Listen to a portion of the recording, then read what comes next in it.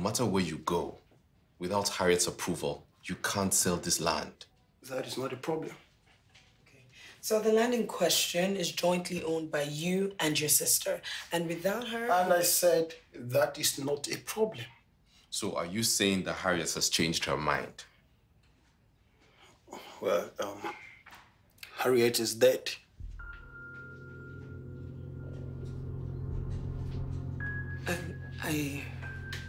I'm sorry for your loss.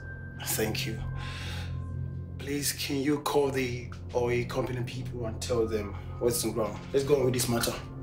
You're not interested in your sister's burial? Always interested in the money as usual. Oh, you're here, Sha.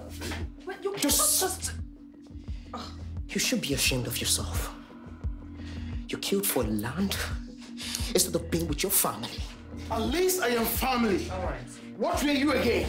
Okay. Separated, divorced, or her ex, or what? All right. Gentlemen, please. How dare you? Sylvia, please get to I swear I'll kill you. How dare you? Please calm down. When I swear I'll kill you. Okay, because you're married to my sister, I'll deal with you. Look at this one. Who are you? What does that even mean?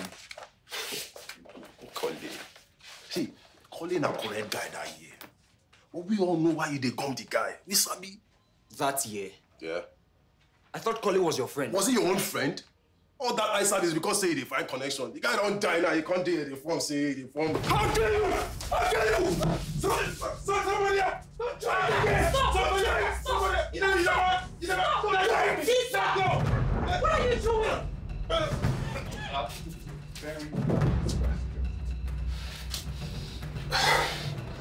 Apparently, we have started a fight club here at Eagle Crest for clients and junior associates.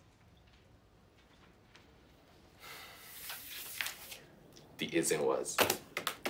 So, are you here as a sister or as a senior associate? Or maybe you're here as a witness to the assault? She shouldn't be here, sir. Oh, something we both agree on. Look, sir, Peter has Isn't been it? through... That was your cue to leave. Do not let them take me. They are following me. Who is following you? Who is that? Mr. Collins. This is the police. Who is in this problem? Officer, what seems to be the problem? We have to invite him down to the station for some few questions.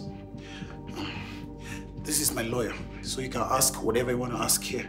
Officer, are you placing him under arrest? That depends on the answer he has for us regarding the death of his sister. Words are supposed to be backed up with actions, right? So are there moments when words alone are ever enough?